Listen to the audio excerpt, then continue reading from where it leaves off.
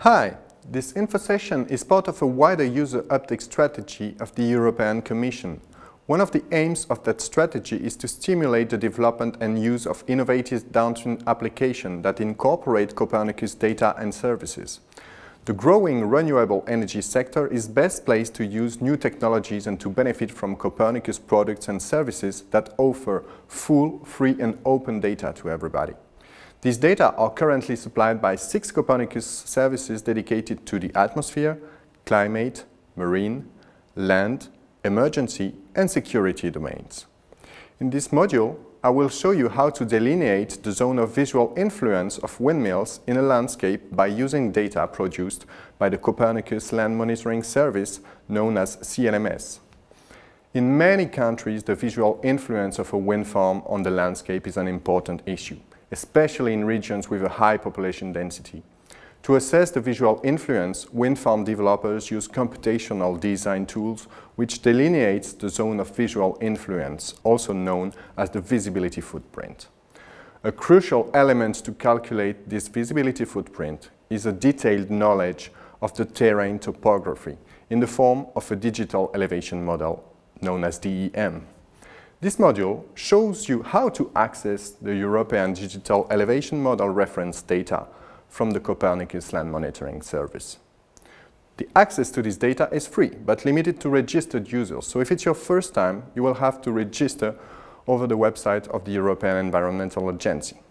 This module is organized in 2 steps that I will address through videos.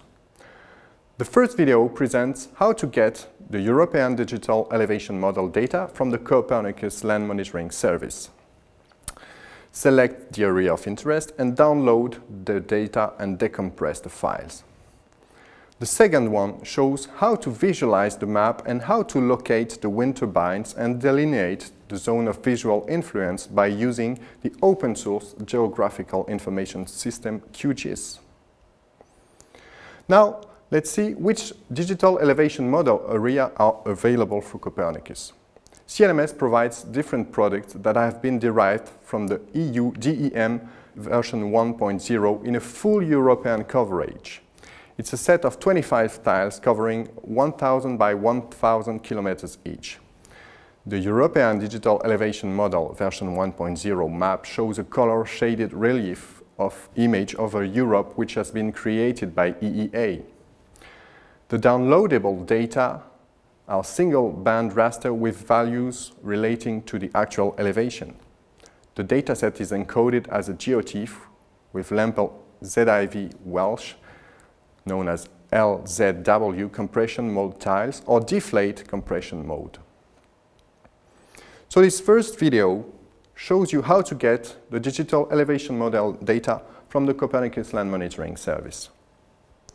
First, we have to select the area of interest. In this case, it's going to be the north of Europe around Denmark. Then we will download the data and decompress the file. So we first go to the Copernicus Land Monitoring Service website, then we select the pan-European reference data and choose the dataset we want, EU DEM version 1.0. Then we will select the specific tile of interest. Then we can download the dataset. Of course, if you're not registered yet, you will have to register if it's your first time. Otherwise, you just have to log in on the EEA portal. So now we have downloaded the dataset and we're going to decompress it to see the file. So you just have to open the decompressed data in the WinRAR file. Now, to delineate the zone of visual influence and the visibility footprint of the windmills, I propose to use the viewshed analysis. It's a common function of most GIS softwares. The analysis uses the elevation value of each cell of the DEM to calculate the visible surface from a given observer location. The GRASS library provides 2 routines. The R viewshed computes the viewshed author points on an elevation raster map, and the R loss is a line of site raster analysis program. The Saga library also has a viewshed module, and you can extend the QGIS software with a plugin called Advanced Visibility Analysis Tool. This plugin is particularly performant for multiple viewshed calculation from a set of fixed points. Let's examine it in the next video. This video shows how to compute a zone of visibility by using the open source Geographical Information System QGIS. So we're going to open the DEM.GOT file in QGIS, the one we just unloaded previously. Then we are going to insert point shape file with location of a wind turbine, which will be our point A. Then we set the point coordinate reference system to the same projection system as the DEM. We're going to insert now the Google hybrid layer and zoom to check the position of the wind turbine and be sure it's the right one. Then only we will launch the viewshed plugin, which is the eye icon in QGIS. We're going to select the DEM layer as elevation raster. And then we're going to select the point A as the observation point.